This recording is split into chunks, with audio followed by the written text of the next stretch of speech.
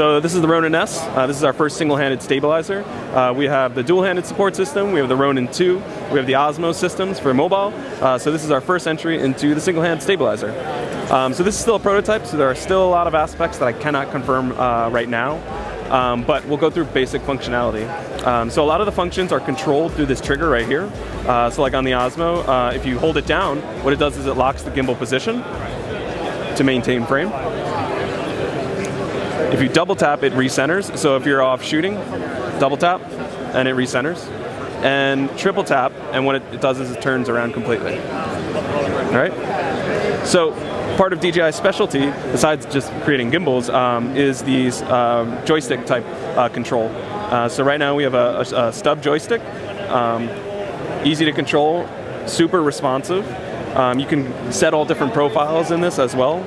So if you want it to be slower, you want it to be faster, you can set it all and control it based on what you want. This is one of our accessories. This is a master panel with a follow focus system. So as of right now, since it's a prototype, I can't say what cameras work with what. I know the GH systems, though, we have a lot of functionality, including focusing. So you can control it all through here internally.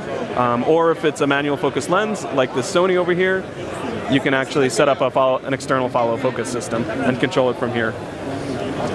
Battery is built into this grip. So when you go to recharge or swap batteries, you undo this hinge and it all comes out. And I believe we're using a Manfrotto quick release as well. How do you set the calibration? So it's like any other stabilizer where you have to calibrate it and balance it.